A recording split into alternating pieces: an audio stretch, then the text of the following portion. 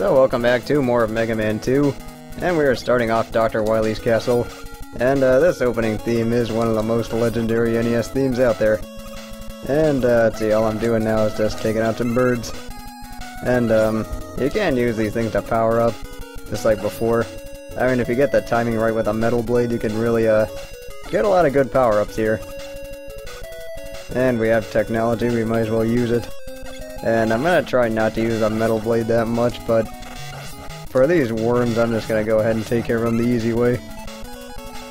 But after that you won't see very much of the metal blade.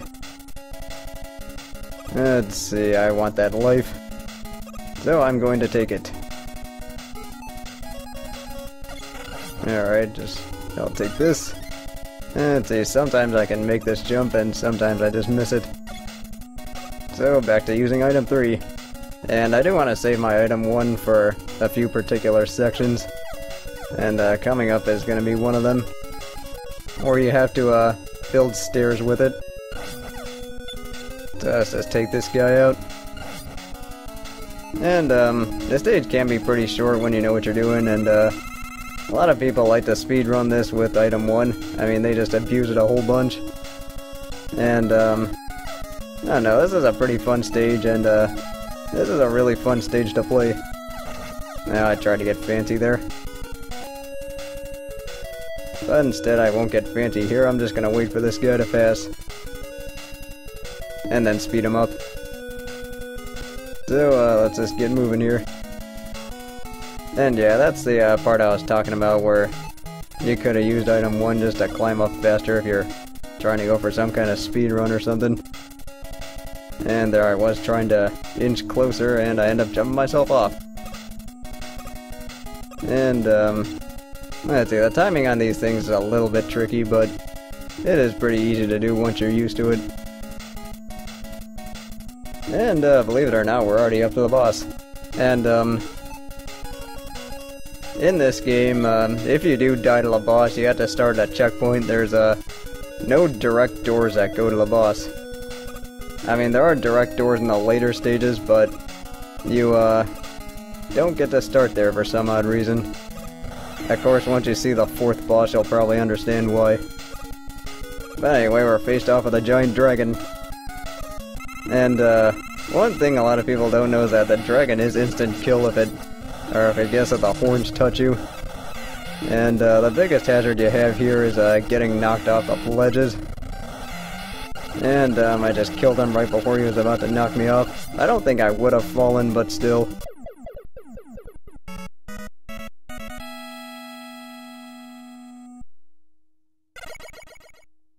So with that, we are done with stage 1. And ready to roll into stage 2.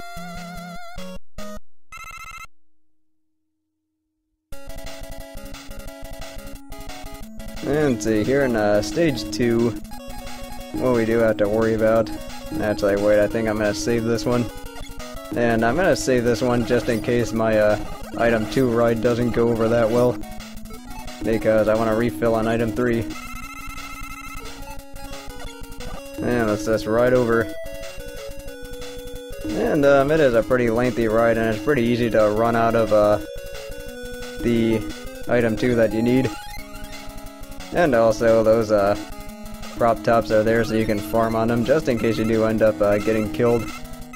And the checkpoints in the Wily Castle is actually not very nice, and there are a lot of places where you can end up starting at the beginning, even though you swear you made some progress. And I do want that life, so I'm just gonna go ahead and take it. And this is one spot I was talking about where you can get screwed over by that checkpoint if you're not lucky.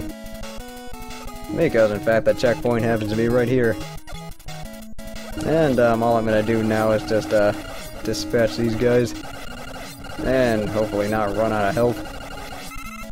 Of course, this is a nice place to farm too, in case you end up running out of particular items.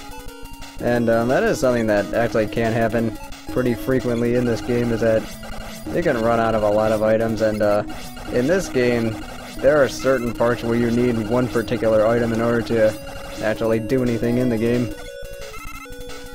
And since I'm here, I might as well just refill my weapon energy. But the good news is that, these drills do give you plenty of opportunities to get good stuff.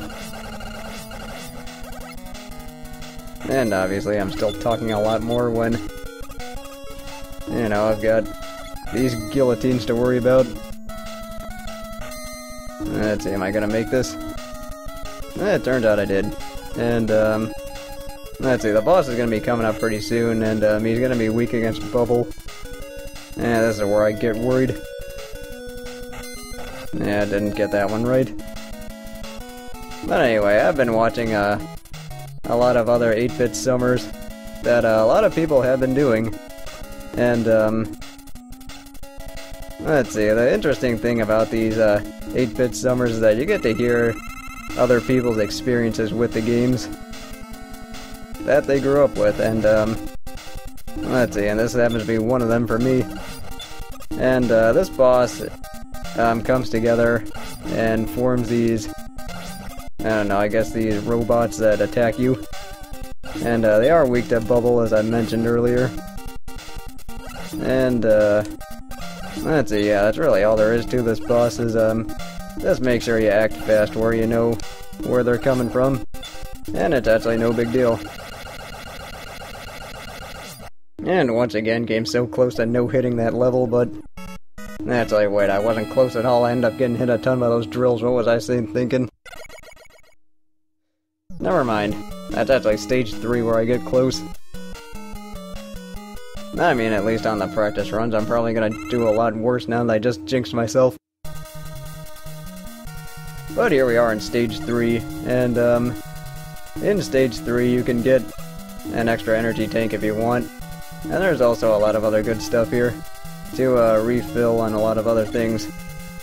And let's see, first thing I'm gonna do is refill item 1.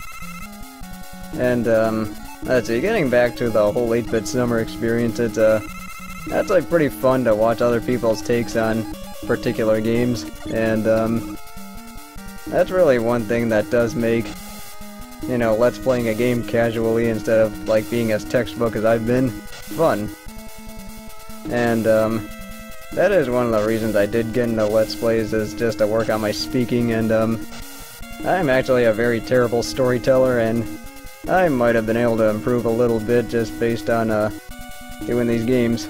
And see, this is your Water and Spikes challenge. And, it helps to pause. And, when you do pause, you, end up falling slower. So that's just something to remember while you're doing this. And see, just a few more controlled falls here. And you're good to go. And let's just dispose of this guy. I don't know how I screwed that up, but okay. Alrighty. Let's just... oh, damn. And right before the boss, too. And this boss is gonna be the Guts Dozer. He's, actually not that tough. And, first thing you have to do is, just get up here and then pummel him with quick boomerangs. And, and also occasionally he shoots metals at you. But fortunately, this isn't like, Ninja Turtles 1 where the hit detection on the treads is really shoddy. But, you can take this guy out quickly. I actually did a pretty crappy job on him, but, well, those are the breaks.